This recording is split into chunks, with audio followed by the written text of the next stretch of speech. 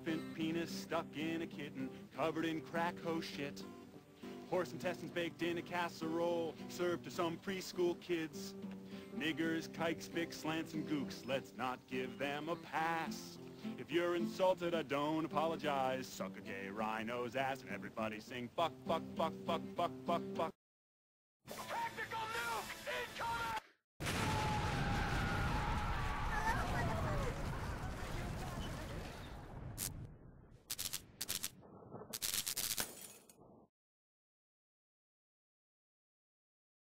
Magical girls, or Maho Shoujo as they call them in Japan. Ever since I first heard of fucking Sailor Moon, I fucking hated them. Can you probably guess why?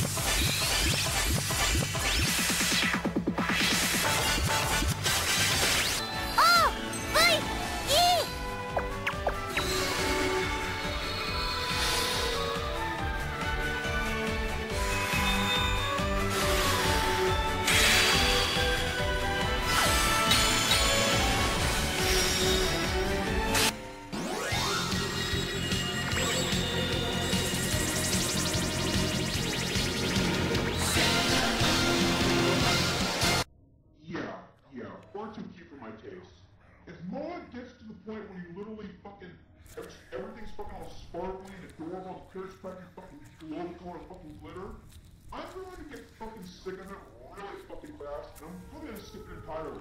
But see, my hatred for the magical girl genre has significantly lessened over the last decade, because recently, not too recently, but recently enough, there came along this magical girl anime. How do you pronounce it? Polya Magi Madoka Magica? I don't know, it's called Madoka Magica. And when it first hit the internet, I was just gonna fucking skip it just like any other fucking dumbass magic school or anime was fucking trope. Just after looking at the fucking title card and a chart. I mean, look at this shit. There was no way I was going to waste my time on shit like that when there was something like fucking Fractal on at the time.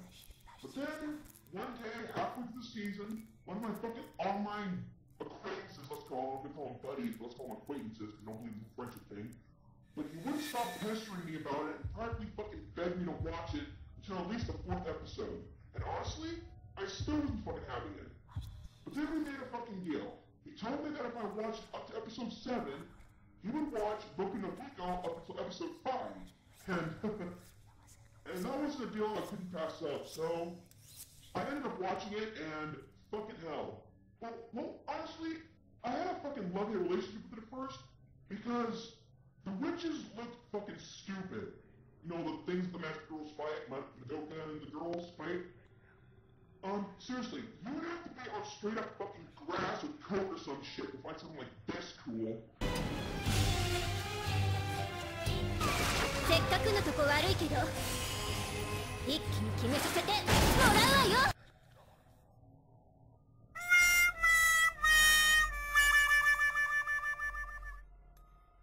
But then came the first very graphic and very sudden death. Then after that, I gave it more of a serious chance, watched it as carnage unfolded, and fucking guns came out, and these girls started fucking dying. So I finished it and loved the dark bloody tone it took in the later half. But all in all, even then, I still found it slightly above average. But then there came the fucking movies.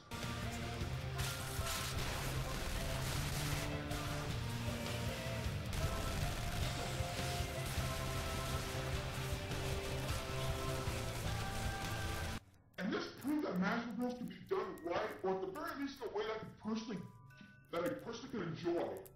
So I of course began rolling the Madoka Magical movies to the standard to which I judge pretty much all other magical girl anime or anime with a magical girl theme. And since then, I've been waiting for something to top it. And holy shit, has it been topped. At least in my eyes anyway, it is. I'm the Misanthrope freak. And I bring you my review of Fall 2016's Maho Shoujo Ukusai Kakaku, or in English, Magical Girl Rising Project. Let's do this shit.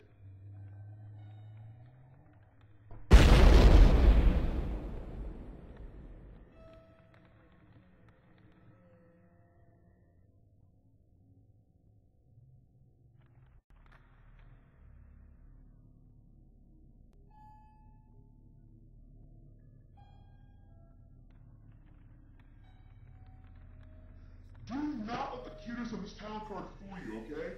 This is some fucking dark shit right here.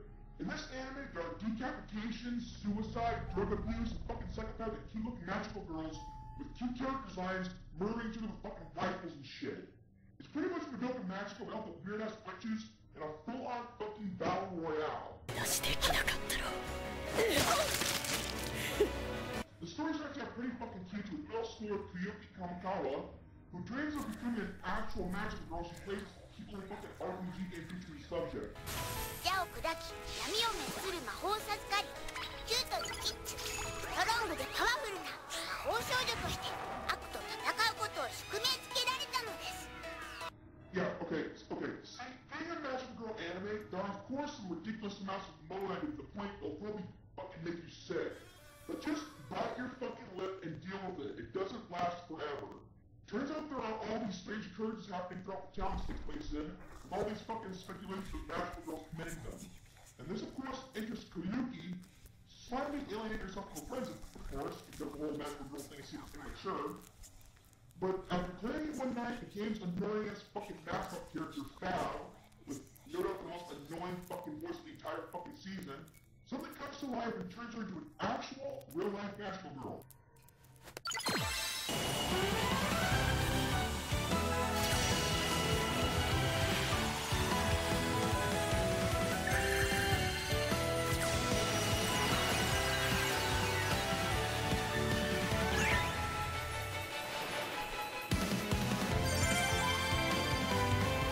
Yourself introduced to an entire fucking community of magical girls through this fucking game-like chat room thing, who are each given their own special magical abilities, as well as ulterior forms and aims to master human identities from one another. And their duties at first are to acquire magical candies by using their magic to bring joy and happiness to people. And maybe even beat shows some bad guys too. Typical magical girl formula shit. But of course, the happy degrades rather fast. Found the aforementioned annoying magical character, and now said he intends to have the members of the magical group by half in a several-week time span by a contest utilizing who can earn the most candies. At least, that's the pretense.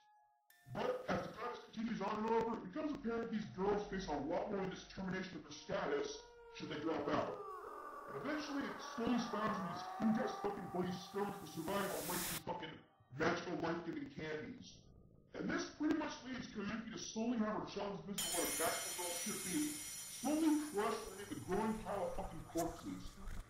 And you might be drawing several correlations between this and Madoka Magica, most likely the character Fab in relation to fucking Kyue, however the fucking pronounce his name. And actually, that would be a pretty accurate distinction to make.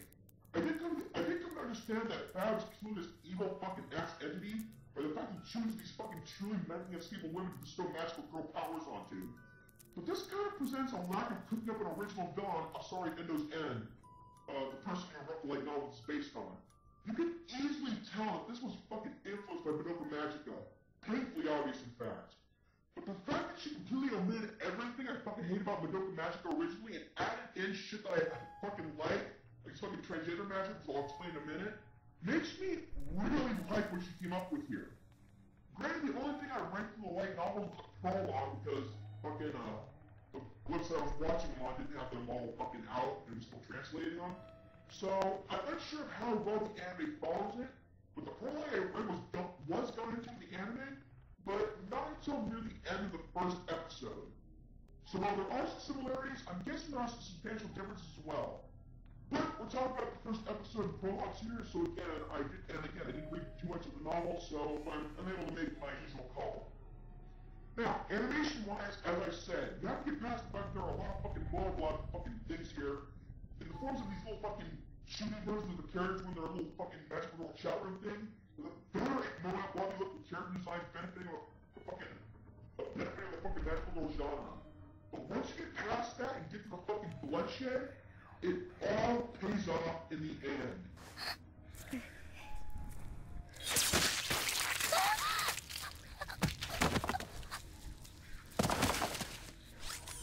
Yeah? Because the characters are a bit hit and miss depending on what you like in a cast, the Master Girl here ranges from ambitious to heroic to straight fucking psycho, with character designs that still pertain to a certain fighting style. We got a fucking ninja girl, a fucking gunslinging cowgirl, and a girl in a fucking swimsuit, a girl in pajamas, and even a fucking Western style fucking nun. But some of these characters here are just downright fucking awesome, just in regards to what they are at their core. Zelda Kasami, for example, is Koyuki's male childhood friend, who is also into magical girls, and as being as such, he could only combine in Koyuki to freaking stuff up their hobbies and shit. But as luck would have it, he also gets chosen for the project. But being a boy, of course, his body changes into that of a girl, named fucking Kasao as his fucking magical girl handle when he transforms. So I guess this is making him a tranny, basically, I guess. I don't know, but I fucking love it. This is the kind of shit I want to mail the fucking Republican conservatives and all the fucking religious freaks out there just to fucking see your heads fucking explode. I put anything that goes against societal norms, and this would be such a thing. So the fact these types of characters are here is just fucking glorious to me. And while still being a boy technically, as well as this fucking magical girl persona being a knight basically, he pretty much vows to protect Koyuki and becomes her primary love interest. Showing that despite having tits and eyeshadow, he still very much likes women. And when I love Sokka, he or she, however you fucking look at him, is still not my favorite character. Honestly, my favorite character was by far Ako Toda, or Hardcore Alice as her magical girl name was. This girl is the definition of immortal monster, as much as in her magical girl form is. No matter what you do to her, as long as she's in magical girl form, there is no stopping her. Literally, there is no killing this bitch. In one of the episodes, we see her get fucking shot a million times, blow up with a grenade, stack over and over again, set on fire, stuffed into a barrel, and shoved underwater, all in succession, and she still comes back to fucking life.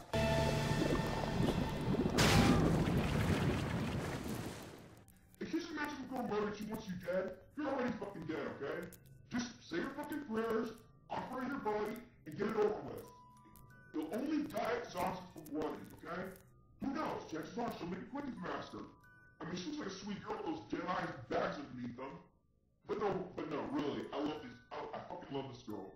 I love characters that look like they came straight out of fucking hell. And her design makes her feel like the most unique of the entire fucking cast, and look all colorful and cute. While she doesn't really have that big of a role I'll admit, other than befriending Koyuki and bringing her back from the brink of despair, I still hated seeing her go. And that's the sad thing about this cast. Don't get attached to any one character, because they pretty much all die. Since this is a Battle Royale themed anime, they're fucking pretty much killing each other to survive. So if you're going into this anime thinking about developing an emotional attachment to any character, do not. They all die. In very gory and or dark ways.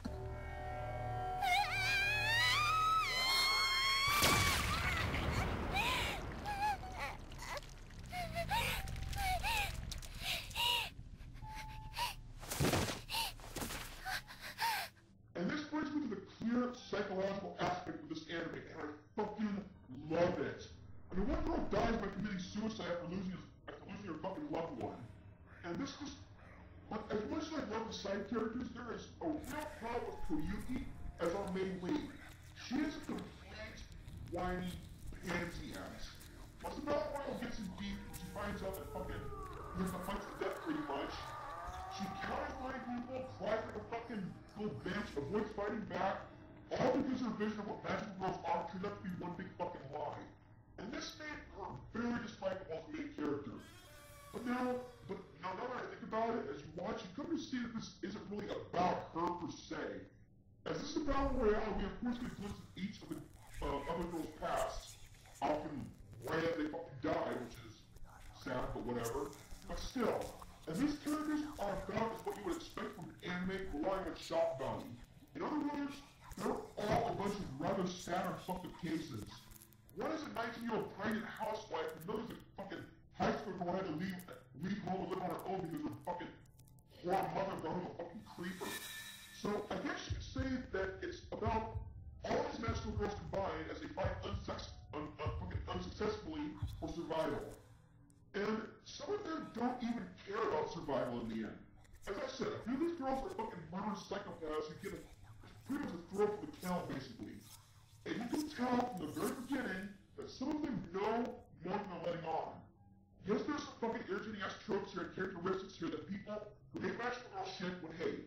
But you guys need to look beyond all that. Yes, there are these fucking fun aspects to this, but that just contributes to the fucking shock value, and it's shock value galore here. Think of this as My Little Pony or some shit with gun, blood, and decapitations. It was the same as the Joker Magica, but the Moa proved to be just like an underlying theme, not the purpose. The purpose here is shock value. Don't let shit like the Moa get in the way of you watching this. I mean, head over to animalist.net and you'll see that the anime is rated 17+ for violence and profanity. It's fucking awesome, and I love most of the anime brought. But then there's the ending. While it does end on a good note, well, okay, apparently, as I said, during the cat fucking dies by the end. But the bad guy's motives are explained, he's spoiled at the end, revelations are made, and things go on.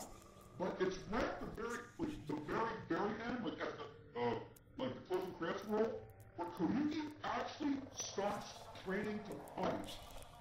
We get a short little montage of her actually sparring with the magical girl, when it survived, that is. She had finally started to grow the fuck up. And try to imagine how disappointed this fucking made me. Although the entire anime is just a weak little whiny damsel in distress always needing protection and someone all puss. And only the last few minutes of the last episode do we see her actually start trying to actually fight. Granted, I don't think there was any people remaining to fight per se, but still, this really makes me want a continuation just to see what kind of badass she fucking turns into. So in a way, even though things are pretty much resolved, I actually still want more in the end. Just to see Koyuki actually grow into a character worth rooting for. And that was this anime's biggest disappointment. But as a whole, I fucking loved it. Mahou Shoujo Ukusai Kaikaku is an anime that should be enjoyed if you're a fan of Moa with shock value. The fact this carries a magical girl theme shouldn't mean jack fucking shit, okay? If anything, it can be enjoyed by both magical girl fans and fans of fun and gore. Magical Girl Isai Katagu, Magical Girl Rising Project, gets a very well-deserved 8 out of fucking 10 for me, and a fun and gore and Moa seal of approval. I'm not about to listen to any fucking comment saying that anyway this is for fucking children, because it is fucking not. And with that, I'm fucking done. If you like this video, friends, find my one-way mind set fucking entertaining, and want to subscribe or watch this on fucking YouTube or any other trash site fucking my blog, do not strike me wherever you're watching this. Subscribe to my blog instead, because whatever trash site you're on, I don't fucking trust. You'll find a link to the video description below. Comments links are stupid, but I'll leave them anyway. And if you watch me frequently, if I send stretch want to support me, donate a few $50s to my Patreon page. Find a link to that too in the video description below. Until next time, go leave myself. I'm making you this free, and I just don't give a fuck.